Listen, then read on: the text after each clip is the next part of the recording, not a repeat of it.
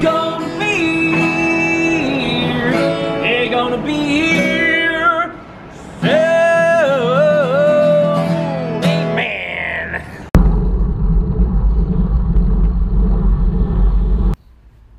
Welcome to the video. If you like these videos, give it a thumbs up. I've got a stack of these footages. So anyway, we are here riding along, and we are going up Norton Summit. Just letting you know, this is May. This is May. It's a sunny day here in Australia. This is the winter sun, and we're about to turn left up Norton Summit. I've got the guys about to come behind me, come around, and this is the start of Norton Summit here. Very popular climb in Australia, probably one of the most popular climbs in Australia. It's more of a power climb. It's not really a climber's climb, but it's a climb where it's really good to learn bunch positioning, because this guy's got a flat or something, but it's a climb where you got to learn bunch positioning, because it is quite a fast climb, and on fast climbs, if you don't react at the right time, then you're going to get popped. So the guys are just behind me, and about to come around in a second. That's really important, is to like have that bunch positioning on fast climbs. Otherwise, again, you just got to waste a lot of energy. So what we're going to do, I'm going to drop right to the back, last wheel, which is the worst place to be. It's the worst place to be, because when a breakaway happens, you got to go around the entire group to get on. Alright, so I'm going to go dead last wheel. Is there any more guys coming behind me? I think this is it. Alright, so I'm the last rider, look over my shoulder, and I'm going to jump on the back. So I'm dead last. That's the first mistake, you know, pros don't do. You never stay dead last on the fast climb, because if there is a breakaway, if there's like a lull in speed and the breakaway goes, because the power goes down, then you're at the back, and then you got to bridge this massive gap. You know what I mean? So we've got like 20 meters to the front of this bunch almost. So that's pro mistake number one, is don't sit at the back on fast climbs, because as soon as an attack goes, you won't be able to really gap it. Otherwise, if you do, you'll burn a lot of energy. You'll produce a lot of lactate, because your power spike will be larger than the people at the front who can react straight away.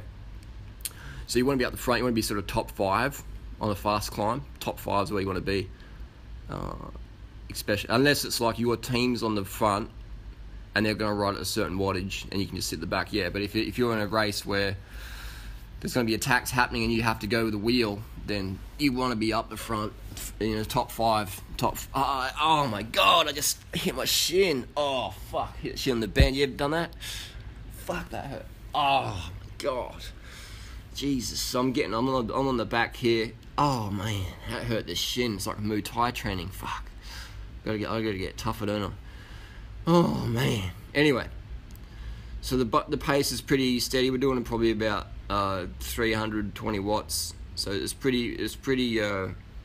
fast, but it's not that fast as it can be, as it will be later on, I'm sure, because you can tell when a bunch is going really fast is the front. It'll just be one line. It'll be one line, because guys don't want to, you know, just be doing two abreast. So we're doing one line. It'll be like a real race pace, and you can see now it's starting to split up a little bit, isn't it? Well, overtaking some other riders. Oh, there's a rider behind me. There was a rider, but one more rider behind me. So we'll get back on. And another pro mistake is, what am I doing? Like, oh, I wasn't at the back. Okay, I'm not sure what's going on. So now I'm talking to someone else. So I'm not at the back even, but I've let the gap go. You know, that's another big mistake. What's this triathlete doing? Grinding along. So look, there's a big gap there. You know, there's a big gap. That's pro mistake number 2. Don't let gaps open up. Get on the gap straight away. So I'm just like lagging out there, because if you let the gap open up, then you got to chase it back down. So you never let a gap open up. Close it straight away. Close the door. Close the door, as they say. Close that door straight away. So now I'm back on. That's wasted energy, isn't it? I should have just closed it straight away. If you let a gap open, then you have to spike your power to close it. And every time you spike your power, you're producing more lactate. And every time you're producing higher levels of lactate, you're producing more hydrogen ions. And that's what shuts your muscles down from really performing well. It's the hydrogen ions. So you want to close the gap. You want to hold the wheel. We want to be at the front. And we have a rider here. And you always want to be paying attention as well. So your 2 riders jumping out the back door. They're getting dropped. Potentially, maybe. Let's see what happens. So this is pro mistake number 3. Don't let people get in front of you, because now I'm opening up another gap. I'm slowing down, and that, you know what I mean? This rider may or may not get dropped. You know, he may or may not get dropped. So what I'm doing now is I'm just being courteous, which is fine on this ride. You know, it's just a bunch ride. But in a race, you don't want to do that, because you could drop yourself from being courteous, you know. But on a ride like this, I'm fine to do that because, you know, I'm a pretty fast climber and I can sort of, you know, do things like that. But if you're in a race situation, then being courteous won't be to your benefit. I'm just going to change this little font here. So that rider there was good. He pointed out a stick. So you can see different pedaling styles in this climb as well. You can see the riders are grinding, or you can see riders spinning. And we do know that pro tip number 4 is you got to spin to win. You can't grind these days unless you can only get away with grinding if you're riding with people you're a lot fitter than, and you're just doing it for some reason. But if you really want to be competitive, you have to spin. If you're riding with people with similar fitness level, you have to spin. Otherwise, you're gonna get dropped off the back. So we're just cruising up the Nortons here, and I think the pace normally lights up around this hairpin, but it always varies week to week, depends on how frisky the lads feel. And we're just going to cruise on up. And again, the pace is starting to heat up a little bit. You can see the single file, the structure of the group is breaking up. It is starting to get a bit disorganized, which is totally fine and normal once the intensity goes up. So we're going past some riders here. We're flying up this climb. These boys are fit. And you can sort of see the pace. As the bunch gets skinnier, the pace is going up. So now you can see in the front, now it's stringing out. And now this is pro mistake number 1. Again, I'm at the back. And this is really bad, because if his peloton, if his bunch splits in the middle, then I've got to go around everybody to get back up the front. So this is a big mistake as well. Being dead last wheel. You want to be up that top 5 group. So have a look how long this group is now. So look at that. This guy's already hitting that apex, that corner there, and I'm way back. And look, there's a gap there. So there's gaps opening up. So I'm way back. This is a really, really amateur move by me. But I did it to show just for the camera, you know. I never make mistakes, man. I'm the best. So anyway, so now you can see the acceleration's going. Riders out the saddle. That's a good indication that the acceleration's happening. Is riders are starting to get out the saddle to put down more power. You see riders are spinning a high cadence, and more power. So now I've got to go, look at that gap. And now I've got to close this gap. This is extra work. Now the pace is really going on. So my watts is probably 700 watts just to close the gap, you know. But if I was at the front, I wouldn't have to do that. So that's where I waste energy. That's where an energy waster right there. So I'm going around. The guys behind me got dropped off, and now I'm back on this group.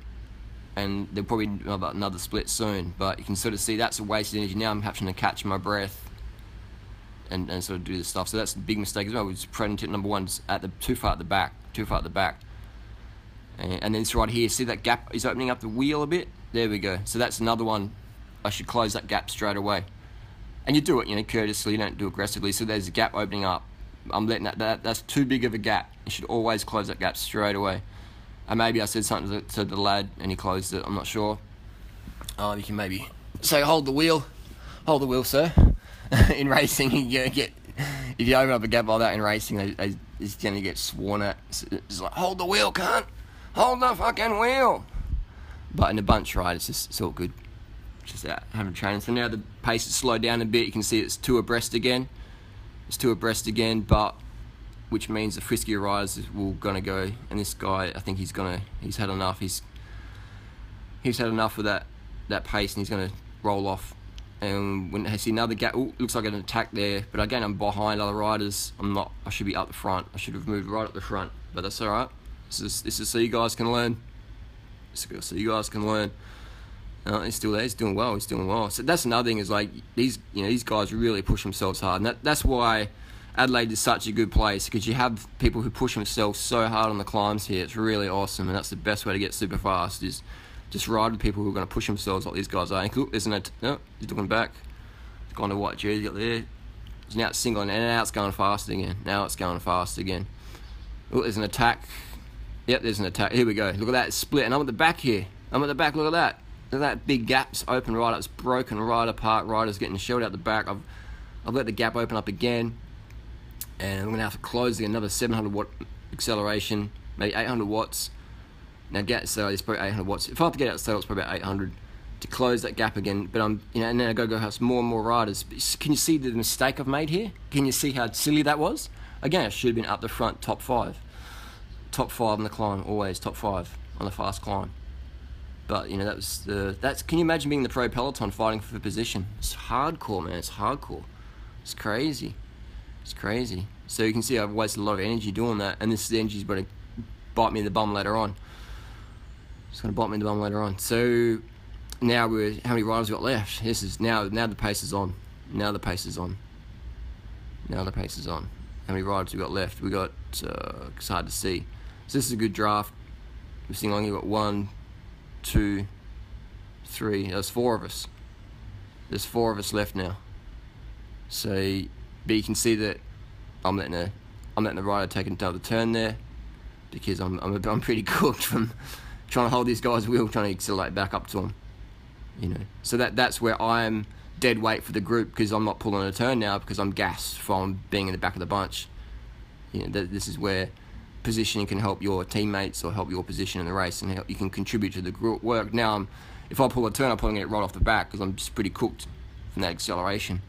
Because we're doing about 400 watts, probably doing about 400 watts now this last bit, just to hold the gap open. Cruise along this sunny day, beautiful. Adelaide's fantastic. The roads aren't as smooth as Thailand, but the riders are very high quality in Adelaide. Adelaide's got the fittest riders in the world that I know of. I've never been to a place that's got faster riders than Adelaide. And that's why Adelaide produces more world-class riders than anywhere in the world.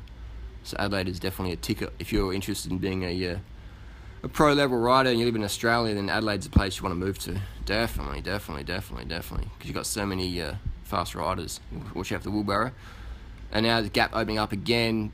But you can see I'm not really reacting that much to it, because I know these 2 riders in front will close it down, because they're very, very fast guys. All these guys here are sub 13-minute Norton Summit riders. So I know these guys as well. So that sort of helps to know what wheel to hold, because you know that they're going to be able to put the performance in. Now I'm going to go around, and there's like what's this, a traffic light or something like that? I'm not sure what's going on. People are stopping. We're not stopping. We're not stopping for no red lights. Jesus Christ. This is the Norton Summit TT. This is Strava. That's crazy. Those people could be waiting at the red light for eons. They could be waiting there for eons. So now there's 2 of us. There's maybe 3 of us left. I'm not sure. But this is a young rider. I think he's about 19. Very fast. He's got pro-level potential for sure. He can ride the bunch. He can ride downhill. That's another secret. Is you got to be really good at like 18 or 19 in the bunch. If you're not, then chances of being a pro is really, really slim. But you got to be like, you got to be madman in the bunch pretty much. Here we go. So it's just the 3 of us left now, and so watch how smooth this guy is. It's straight into the draft. These young guys, they learn so quick. He's just straight onto the wheel. He's just like magnetized to that wheel, just straight into the wheel, no lag. If you let any gap open up, it's just extra work you have to close later on. That's why when people attack, they attack really hard to open up a gap. So just really good drafting here, really good technique. Back into the sun. It's probably about 8:30 in the morning if the sun's that high. On Norton Summit on that last corner. This is called Pretty Lookout. Oh, it's yawning my videos, don't I? Need to take more cocaine. But I need some water actually. Need some water and sugar right now. This is a nice morning here for the riding. This is beautiful Saturday routine at 8 o'clock at Rundle Street. Meet up, and it is quite an experienced bunch. So if you are a noob, it's probably best not to come along. Maybe do the Norton Summit segment to learn the bunch. And that's another thing, is climbing in bunches up hills is a good way to learn the bunch dynamics, because if you have a crash on the flat, you're fucked. But if you crash up a hill, at least you're right. So climbing with fast riders is a good way to learn bunch dynamics. And we're really hammering it now. These are sub 13-minute Norton Summit riders. These guys like the best of the best in South Australia that aren't pro yet. These guys really know how to fucking hammer it. They're lightweight, they're young, they're full of beans. And I'm just gonna sit on there. My legs are pretty cooked with these frisky young lads. And you can see that again, just right in front in the black and the orange shoes, holds the wheel again, perfect. Just really good, really smooth riding. And now it flattens out about Norton Summit. This is the part where you really want to get the draft. This is where you really want to be in the wheel, because the speed's going over 35k an hour. Once you're going over 25k an hour, draft's really important. And it's the flat flat spot here we go, just as this is on the left is the rock climbing section. So this is well, I've done good here, but I'm starting to look at that little gap. That gap's opening up. This is where I'm paying for those accelerations previously, where I'm riding silly, I'm letting the gaps open up, I'm having to go around riders. This is where now I'm not holding the wheel. This is the last 20, now I just give up. You can see that when that gap opened right up, I just gave up. And I'm like, oh fuck it, go again, but it's too late. You know, I'm just letting these guys get away from me too much. And I'm just, you can see when that gap opened that quick, that I just mentally, just emotional decisions like, oh, I can't be fucked, I'm in too much pain, blah, blah, blah. And you can sort of see, we're still cruising along. So those guys that open up that gap on me, that's really good. That's a really good gap. That's like Mikel Landa style. And then I'm picking it up again. I'm like, oh fuck it, I'll just go again. I'll just go again. So you can sort of see, boom. Where are they? The fuck god, Timmy's he's out of these guys. So that's how you climb like a pro. Hold the wheel, be up the front, top 5. Don't let the gaps open up. Know what riders to follow. You don't need to look at your wattages. Just you got to follow the wheels pretty much. You know, only need to look at your wattages if you're going to attack them. Otherwise, just hold the wheel. You know, stay relaxed, stay breathing, cadence around 90, pay attention what's up in front, and react very quickly. Don't hesitate. Just get straight on that wheel when the big gap opens up in that fast climb. Otherwise, you're going to be paying for it later on if you have to try and close the wheels, close the gaps. When more videos like this, give it a thumbs up, like, share, don't subscribe, and we'll see you on the climbs.